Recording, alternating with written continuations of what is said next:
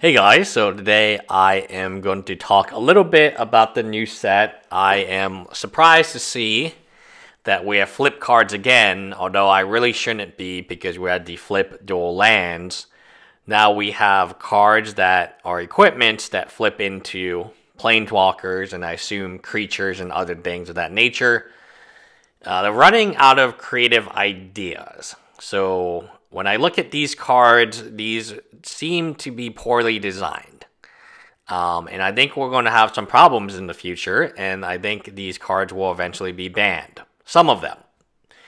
Because whenever you deal with flip cards, you kind of are running out of... essentially, you're basically making two cards for one and using the back of the card as additional real estate, if you will. Which was fine during Innistrad, because that was innovative, if you will.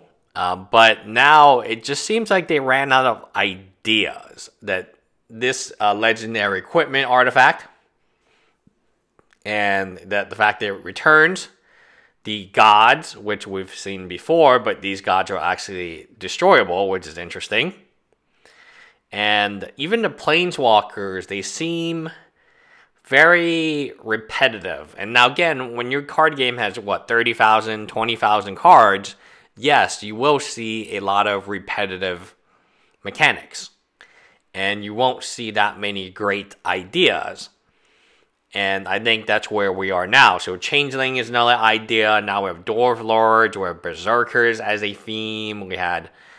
I'm not seeing any creative endeavors, right? And given what happened to Ikoria, given what happened with the companions and Oko and Euro and basically like Anaf, right? And we just came from Zendikar, which then we came from Ravnica, and it just doesn't seem like this game has the creativeness. And I think when you hire people based on not their quality of production, instead of hiring the most qualified applicant, you hire an applicant that is maybe less qualified but has other attributes that you desire. I fill in the blank here. Then this is what you get. You get a total lack of creativity, a total lack of play design. Mero was talking about how you become a designer, and you do a competition, you do all of these things, and it seemed like a really difficult process. But you know who's a designer now? The Magic Pro, of one of the lowest ELOs I've ever seen, has been recently hired as a designer. Now, I don't criticize him, they, he, they, she, it, whatever the pronoun. Any individual hired at research and development associates blue Martian, pink elephant. But at the same time, is that individual the most qualified?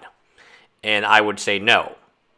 And that is a very... So if you read in between the lines, that's what's happening right now, is they're hiring individuals who are grossly underqualified, who McDonald's wouldn't even hire.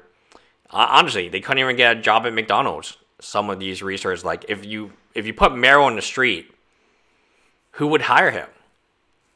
I would not. He's terrible at playing design, research, and development. Lee Sharp, you put him on the street, who would hire him? Like with his purple hair or whatever.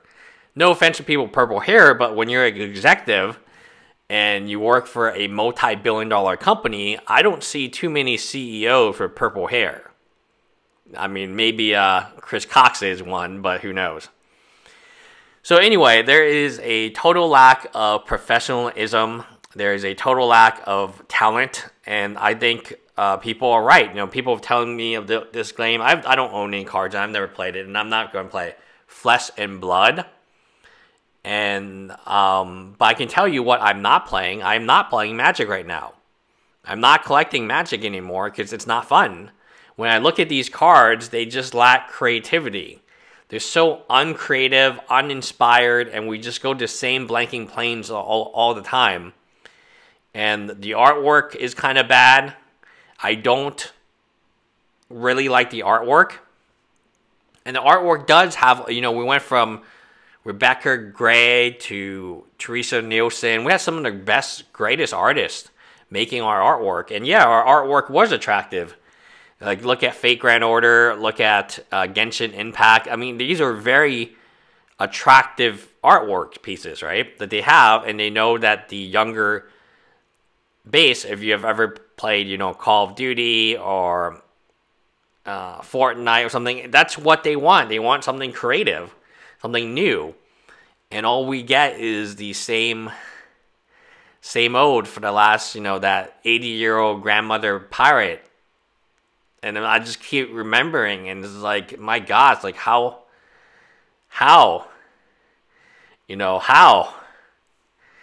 So, anyway, I think the direction of Magic the Gathering, and I think the direction of this set is very bad.